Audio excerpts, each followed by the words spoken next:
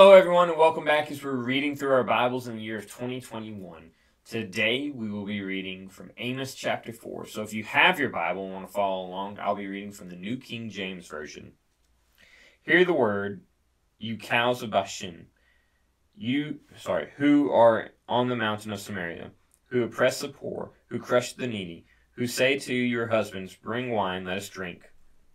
The Lord God has sworn by his holiness, behold, the day shall come upon you when he will take you away with fishhooks, and your posterity with fishhooks.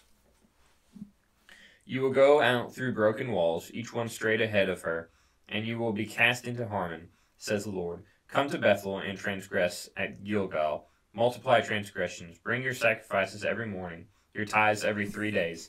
Offer a sacrifice of thanksgiving with leaven. Proclaim and announce the freewill offerings, for this you love, you children of Israel, says the Lord. Also I gave you cleanliness of teeth in all your cities, and lack of bread in all your places. Yet you have not returned to me, says the Lord. I also withheld rain from you when there were still 3 months to the harvest. I made it rain on one city, I withheld rain from another city. One part was rained upon, and where it did not rain, the part withered.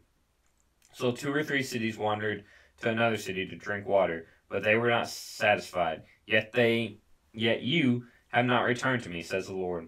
I blasted you with blight and mildew when your gardens increased, your vineyards, your fig trees, your olive trees. The locusts devoured them. Yet you have not returned to me, says the Lord. I sent among you a plague after the manner of Egypt. Your young men I killed with a sword, along with your captive horses. I made the stench of your camps come up into your nostrils, yet you have not returned to me, says the Lord. I overthrew some of you, as God overthrew Sodom and Gomorrah, and you were like a firebrand plucked from the burning, yet you have not returned to me, says the Lord. Therefore, thus will I do to you, O Israel, because I will do this to you. Prepare to meet your God, O Israel. For behold, he who forms mountains and creates the winds, who declares to men what his thought is, and makes the morning darkness, who treads the high places of the earth, the God of hosts is his name.